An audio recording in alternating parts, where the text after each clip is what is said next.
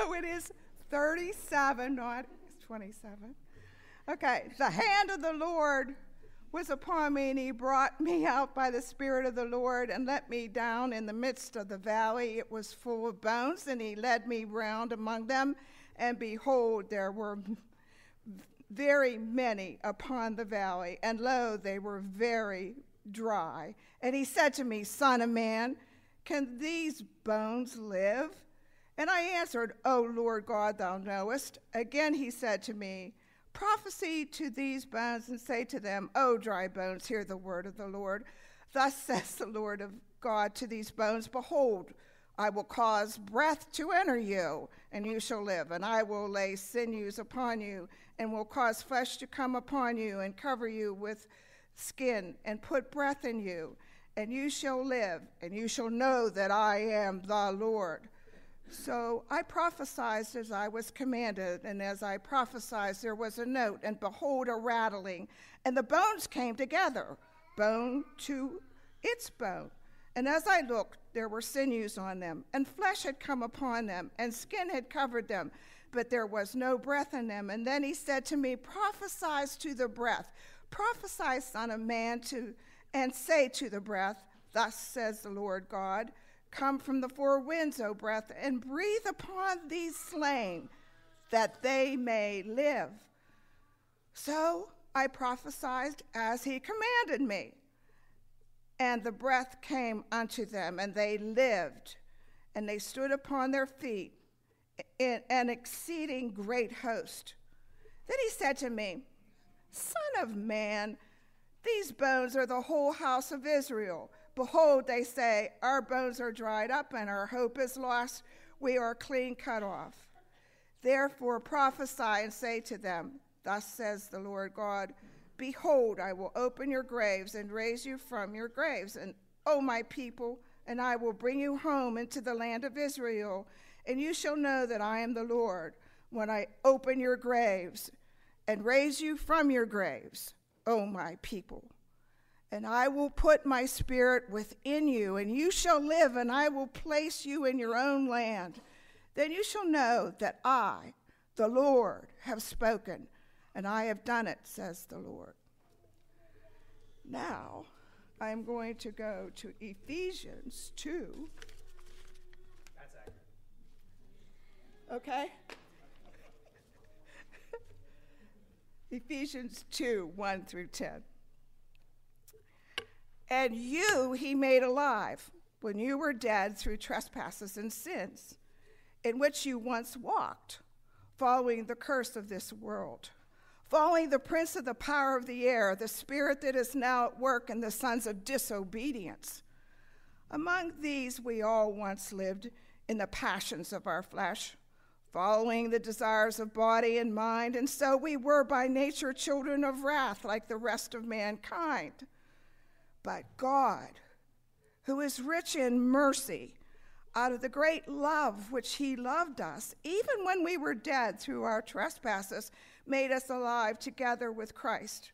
By grace you have been saved, and raised us up with him, and made us sit with him in the heavenly places in Christ Jesus, that in the coming ages he might show the immeasurable riches of his grace and kindness towards us in Christ Jesus. For by grace you have been saved through faith, and this is not your own doing. It is the gift of God, not because of works, lest any man should boast. For we are his workmanship, created in Christ Jesus for good works, which God prepared beforehand, that we should walk in them. This is the word of the Lord. Hey, look, I don't care if you stay there. You're not bothering me. That's where you want to be. First, just a little note of explanation here. I'm about to do something that I never do and I don't like. I'm about to use a video clip. So if you love video and you think, why don't we do this all the time? Don't get too excited. You're going to be disappointed. If you hate video and sermons, so do I.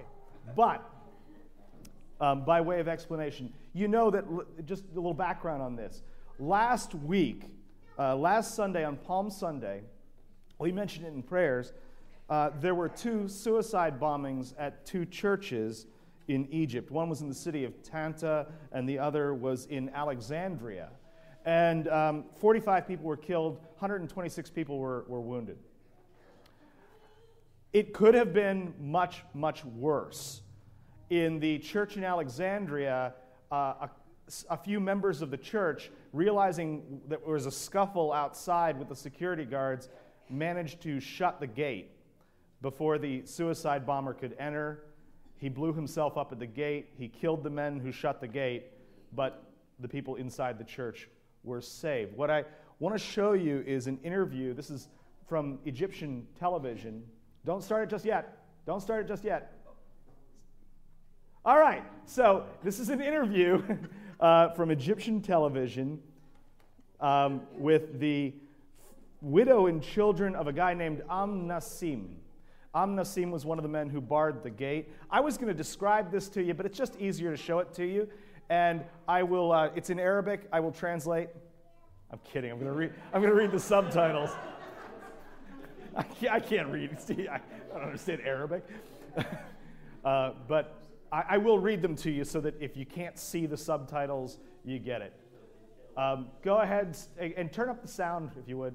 There we go. Okay, go ahead. أنا فرحانة بيه ومبسوطة ومش زعلانة من اللي عمل كده. بقول له ربنا يسامحك، أنت مغيب يا ابني، أنت مغيب، صدقني مغيب ومش زعلانة. بس أنا بطلب من ربنا يعني اللي هو خلاص انتهى وراح. بطلب من ربنا إن يعني يسامحهم ويحاولوا يفكروا شوية، يفكروا صدقيني، لأن هم لو فكروا إحنا ما بنعملهمش أي حاجة صدقيني، ما بنعملهمش حاجة، لهم فكروا تاني، فكروا اللي أنتوا بتعملوه ده صح ولا غلط، وربنا يسامحكم وإحنا مسامحينكم بأمانة. بقولها مسامحكم صدقيني، لأن أنتوا حطيتوا لي أبو ولادي في مكان ما كنتش أتمنى العمر كله صدقيني بأمانة. يعني أنا بفتخر بيه وبتمنى أكون أنا جنبه صدقيني.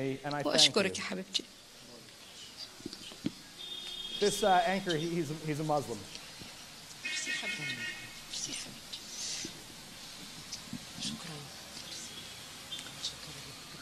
أقباط مصر مصنوعين من فولاذ. It says Egyptian Christians are made of أقباط steel. مصر Egyptian Christians for مئات hundreds of السنين years are بيتحملوا bearing many atrocities and كوارث ومصايب disasters. كتيرة. القبط The المصري Egyptian Christian deeply loves his يعشق country. تراب بلده. القبط المصري يتحمل كل شيء عشان وطنه. وإيه كمية التسامح اللي عندكم دي؟ لو أعدائكم يعرفوا قد إيه أنتم متسامحين بجد ما كانش حد يصدق.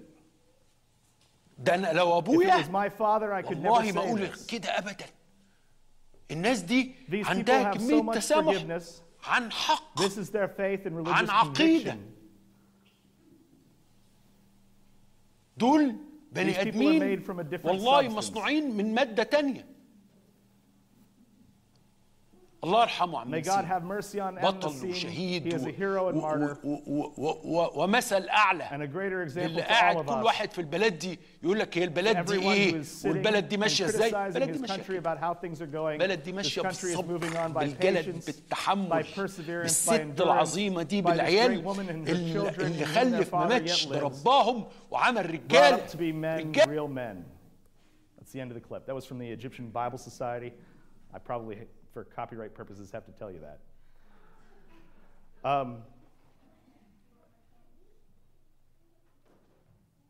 I thought this was interesting for 2 reasons. One was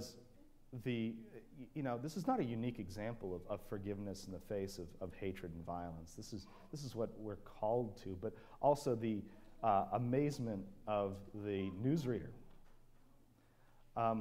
Because, and it's interesting, did you hear what he said? He said, these people are made from a different substance. Egyptian Christians are made of steel. I would submit to you that he misunderstands what's going on. He's not a Christian, the newsreader. He misunderstands what's going on because he mistakes their strength for freedom. The ability to forgive, the ability not to be consumed by hatred in the face of hatred, is not strength, it's freedom. It is the freedom that was purchased by Jesus on the cross, the freedom that comes from knowing that he is risen and alive.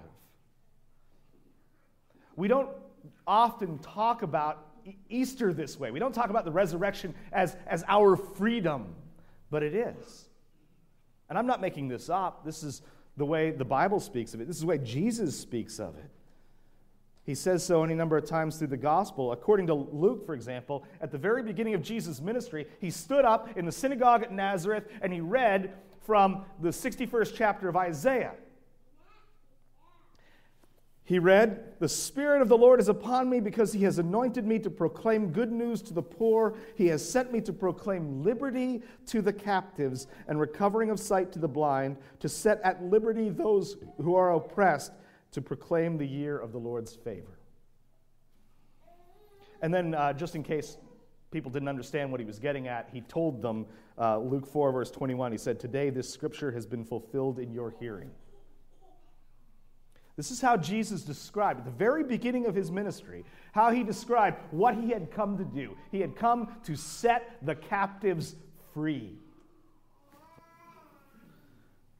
8th chapter John's gospel, he says, "If you abide in my word, you are truly my disciples, and you will know the truth." And he says, "And the truth will set you free." At which point, the people who were listening to him objected. They said, "We've never been slaves to anybody." And he explained, he said, "Truly, truly, I say to you, everyone who practices sin is a slave to sin. The slave does not remain in the house forever. The son remains forever. So if the son sets you free, you will be free indeed." This is the message of Easter, right? This is the core of it. That by willingly laying down his life for his people, Jesus has freed those who belong to him by faith from guilt, from the power of sin, from the curse that accompanies the sin, and from the threat of judgment and hell. The devil no longer has any authority over you. You belong to Jesus. But that's not it. That freedom spills over. The freedom from guilt and from judgment spills over into other freedoms that you see, for example, in the woman in the video there, in her forgiveness. For example, just to name an obvious one, the freedom that we have by the gospel, the freedom that Christ purchased in his blood for us, is also the freedom from fear. The freedom from fear. It basically boils down to this. What's the worst that could possibly happen to you? Well, short answer is the worst that could possibly happen to you is death. And not only death, but the death of someone you love. I mean, that's about as deep as it gets. In this woman's case, it was the death of her husband and the father of her children. But if that's the worst that they can do to you, and if Jesus has risen, you are liberated from that fear. The world no longer has any power over you. I don't know if you caught it when she said it.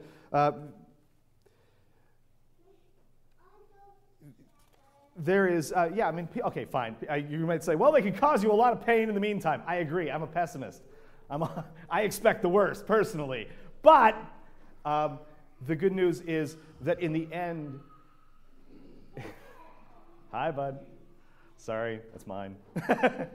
That in the end,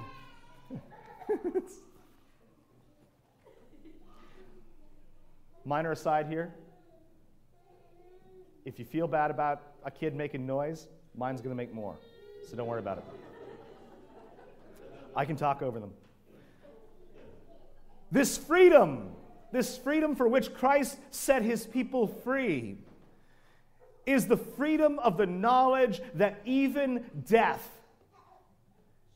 is only for his people a gateway to him, a door to him. Did you hear the widow in the video, she said that the only thing the bomber accomplished in his hatred was to send her husband to Jesus, where she would very much like to be with him. The man who blew himself up at that gate had no power over this woman because she had been set free in Christ. See, biblically speaking, this is the secret behind it, right? Biblically speaking, we were already dead. We read from Ephesians 2, you were dead in your sins and your transgressions. But God, being rich in mercy, because of the great love with which he loved us, even when we were dead in our trespasses, made us alive together with Christ. What more can the world do to you? This freedom from guilt spills over into freedom from fear. It spills over into freedom from need. If Jesus has done this for you, if this is the love of God for you, that he would give his only Son for your sake, to lay down his life, to purchase your freedom, why would you worry about anything else in the world? Ultimately, I know you're going to worry, but why would that worry consume you? Jesus said, therefore do not be anxious, saying, what shall we eat, or what shall we drink, or what shall we wear? For the Gentiles seek after all these things, and your heavenly Father knows that you need them all. But seek first the kingdom of God and his righteousness, and all these things will be added to you. Matthew 6, verse 31 to 33. Spills over into freedom from loneliness. You don't think of it often, but what's the promise? The promise is, I will be with you always, even to the end of the age. To know the love of God in the one who was dead, but who is now alive and seated at the right hand of the Father, is to know freedom from fear, freedom from loneliness, freedom from need, freedom from despair. Despair is one of the devil's most powerful tools. At some point in your life, you are going to be tempted, if you haven't been already, you're going to be tempted to believe that it's too far gone, that there's nothing that can help, that the situation you're in is ultimately desperately flawed and nothing can make it right. The resurrection says no. The resurrection of Jesus Christ says, no, it is never so far gone, the situation that it is beyond the grace of God. This is the point that the Lord was trying to make to Ezekiel in chapter 37, not 27. That was probably my fault, sorry. And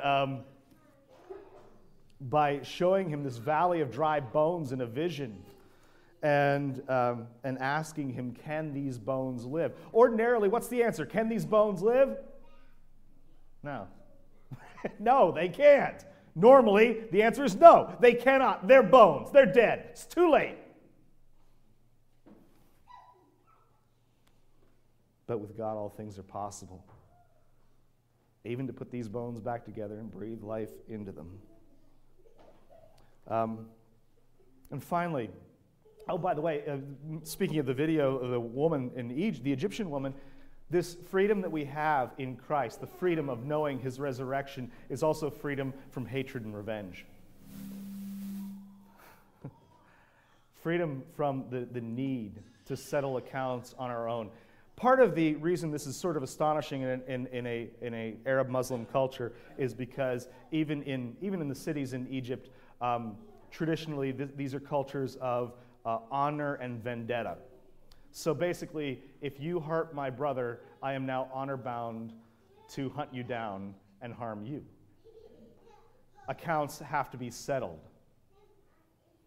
But if Jesus is risen, if he is seated at the right hand of the Father, if the world raged against him and could not defeat him, but instead he himself defeated sin and death on our behalf, we don't have to settle scores. We don't have to be consumed, enslaved by hatred and revenge. We can be set free. And finally here, the last freedom, and this is the most important one, the freedom that Christ purchased for us in his death and his resurrection. The freedom of Easter is ultimately the freedom to love. The freedom to love God and the freedom to love others. I say that, and you say, well, you can love God. Can you? Can you genuinely love God apart from the work of Jesus Christ? I don't think you can. That's not just my opinion. The problem is that apart from Christ, we don't love God. Apart from Christ, ultimately, we're trying to do it ourselves. We're trying to run our own lives. We're trying to be our own kings and queens. We're trying to save ourselves, and we fail. In Christ, when it's done for us, we're no longer trying to impress or earn points with our Heavenly Father. But we realize simply the grace and the love with which He has loved us, and consequently are free genuinely just to love Him back. And in loving God back, in knowing our forgiveness, to love others. Give thanks today for your freedom. Go home, have ham or whatever you're having. If you can manage to get some lamb, that's pretty good. I'd recommend that. But give thanks to God for the freedom that was purchased for you on the cross and in the resurrection.